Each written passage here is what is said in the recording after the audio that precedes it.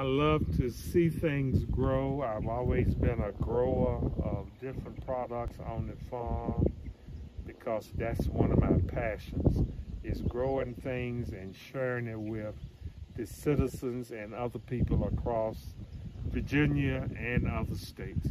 My sweet potatoes have traveled from Michigan to New York to Florida and to West Virginia also. And some people say that I have the best. I think I raised the right kind to fit everybody because they are so tasty, juicy, and delicious. And what, do you have a nickname? Did they give you a nickname? Potato Man, Sweet Potato Man.